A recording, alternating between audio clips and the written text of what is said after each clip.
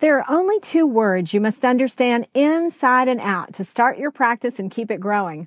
Yet if you ignore these two words, you'll find your practice stabbed in the back and bleeding out in the street before you can dial 911 on your smartphone. Ask a typical marketing expert, and the two words they will tell you are your customer. Ask a typical business consultant, and the two words they will tell you are your mission. Ask a typical financier, and the two words they will tell you are the economy. How about if I ask you, what two words do you think you must understand for your practice to live and grow? Welcome to the Doctor's Mentor Show. If you believe that medicine is an industry and not a profession, if you enjoy submitting complex reimbursement claims, or you would do another residency just for fun, be advised, you're about to be offended. You should probably leave now.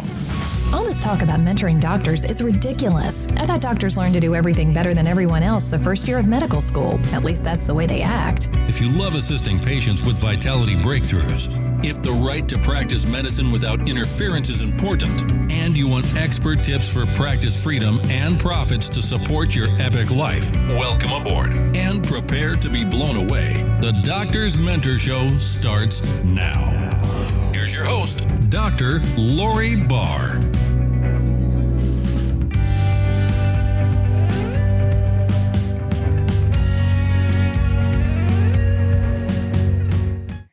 What happens if you ask the ruthlessly successful billionaires of the world, the men and the women who eat what they kill and never look back? What would these entrepreneurs and moguls from across all industries and professions tell you? What would Thomas Frist or Gary Mickelson tell you? What two words am I going to tell you? Today's topic. The two words that you must understand for your practice or any other business to survive and thrive are cash flow. The lifeblood of any business and the practice of your profession is your business, is the cash flow, the money coming in and the money going out of your practice. Publishing mogul Felix Dennis states that over-optimism concerning cash flow is one of the 5 most common startup errors that leads to business failure. Every leader needs to understand the fundamentals of cash flow. Even if you're an employee of a major corporation or a hospital, you cannot leave the understanding of cash flow to the accounting department. One of the most important things you can learn before you start your practice is how cash flow works in your profession, in your specialty, and also within the practice setting you've chosen. While you can delegate many other business functions, monitoring and forecasting your cash flow are two things you must do yourself. So with that in mind, let's start with a few basic questions as if you're just thinking about opening your practice. So the very first question to ask is, how do I bring money into my practice? If you do not have a plan to provide services and or products that individuals will happily exchange their money to possess or experience, then you really don't have a viable business or practice. Your plan should include what products and services you will deliver, the charge for each, who will be billed, and how money will be collected, as well as a summary of the 2 other ways money comes into a business or practice. Those 2 other ways are money is borrowed, or money that's the result of investments. So the reason why how does money come into my practice is the first question is that you may need help capitalizing your practice initially.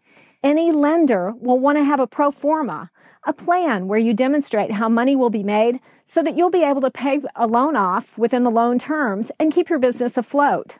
The factors on the revenue side of the cash flow equation are essential in building both your pro forma and your eventual business plan. The second question to ask is, how does money leave my practice? 2 ways. These include the fixed costs, or what it costs for you to have the doors open, like payroll, rent, mortgage payments, insurance, debt repayment, interest, and taxes. Money also leaves your practice in the form of variable costs. These are the incremental costs of doing business with each encounter or use, such as overtime, outsourcing payments, disposables, utilities, non-capital equipment, and bonuses. So what numbers do you really need to monitor daily, weekly, quarterly, and yearly if you want to know what your cash flow is doing. And if you want to find out if you're in a positive cash flow state or in a negative cash flow state. And a positive cash flow state means more money coming in than going out. In a medical practice, the key performance indicators, or KPIs, that you want to monitor daily are the following 10. I know 10 sounds like a lot, but it's really not. It'll easily fit on a spreadsheet for you. And you'll figure out a really super easy way to do it for yourself so you can keep track of it every day on your phone. So the first KPI, or key performance indicator, to follow is called net receipts. The net receipts, that's the money that you actually are paid for the products and services you provide, minus any refunds. And this is what gives you money to pay your bills and keep your office open. It must be monitored daily. Failure to do so will result in practice decline and eventual failure. You must monitor net receipts. Gross receipts don't mean so much. Net receipts mean everything. The second key performance indicator to follow is charges. Charges are the money you bill for products or services.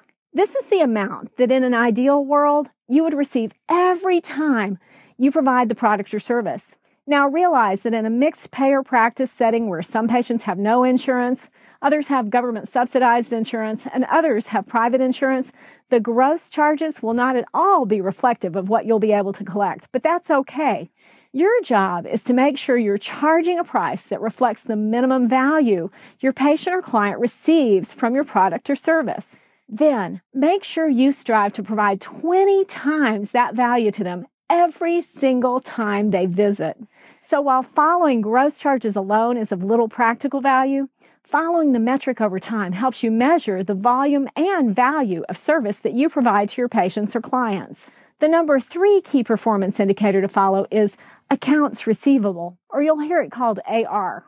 How you manage your AR determines how much stress the business of your practice puts on you and the other partners.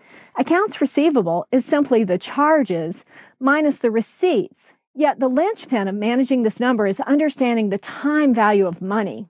Now, what that means, the time value of money, it means that the longer the person you sold the services to holds on to what is now your money that they should be paying you for those services, the more that money declines in value.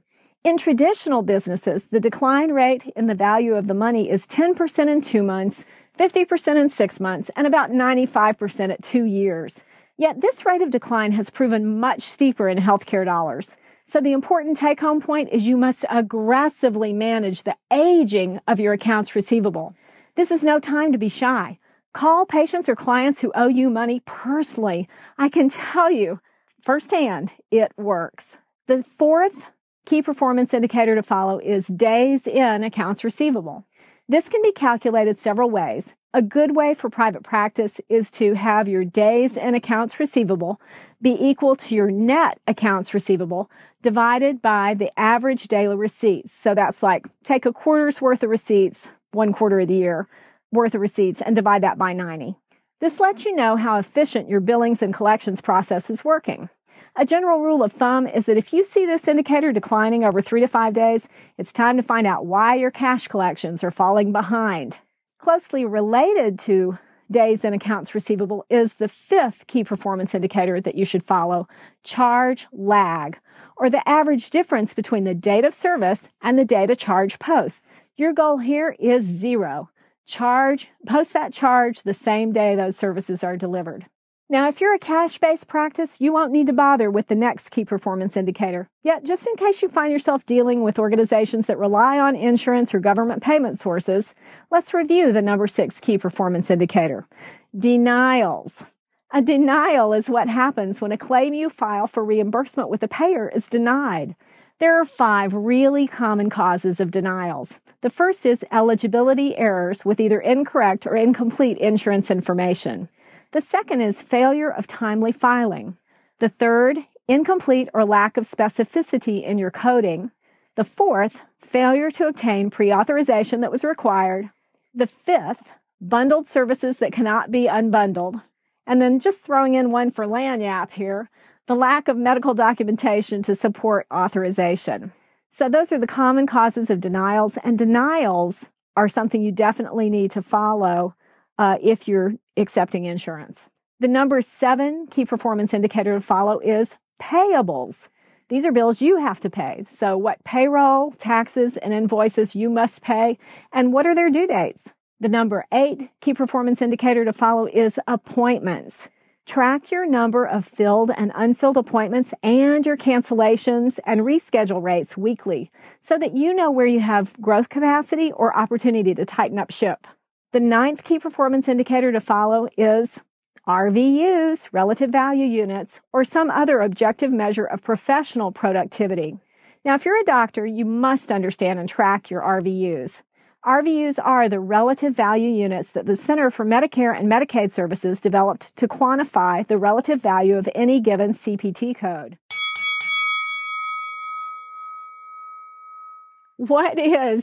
Here's the bonus question, what does CPT stand for? So most private and government payers use the RVU in factoring payments that they provide to doctors and corporations for services rendered. Inside your practice, RVUs are an imperfect yet equitable way to measure physician productivity. By following the way the RVU numbers are trending, you're able to assess a physician's productivity and compare it to other metrics like the gross charges. So the bonus question again was, what does CPT stand for? You can go to thedoctorsmentor.com, enter your answer for an incredible drawing. So the number 10 key performance indicator that you should track religiously is overhead.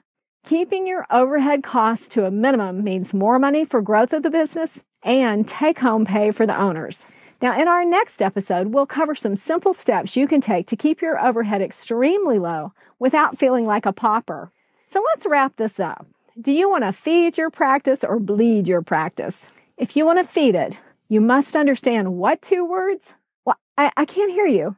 That's right, cash flow. And how do you monitor cash flow?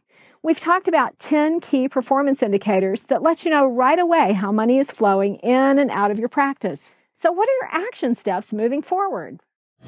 Your next step. Number 1, review the products and services you offer or want to offer. Number 2, assign a charge to each that reflects the minimum value of what someone will receive if they buy your product or service, not the minimum that a payer is willing to reimburse you for providing the service. Then, strive to provide value to your clients and patients that is 20 times what that charge is. And finally, number 3, figure out an easy way to display these 10 key performance indicators so you can review them daily, weekly, quarterly, and yearly. Make this a habit now, and when your practice is in full swing, you will be so happy you did. Don't forget to go to thedoctorsmentor.com and answer that bonus question that I asked earlier. One lucky person who submits their answer will receive a really cool prize that has to do directly with the cash flow equation in your practice. What? You don't remember the question? Go back to the 9th key performance indicator, RVUs, to find that out. See you next time. I'm Lori Barr, the Doctor's Mentor. There's more to explore at thedoctorsmentor.com. So the bonus question again was, what does CPT stand for? You can go to thedoctorsmentor.com, enter your answer for an incredible drawing. Are you stopping at a hospital? Hello? Don't you know that hospitals are one of the sickest places on the planet? Don't touch anything in there and get out as fast as you can.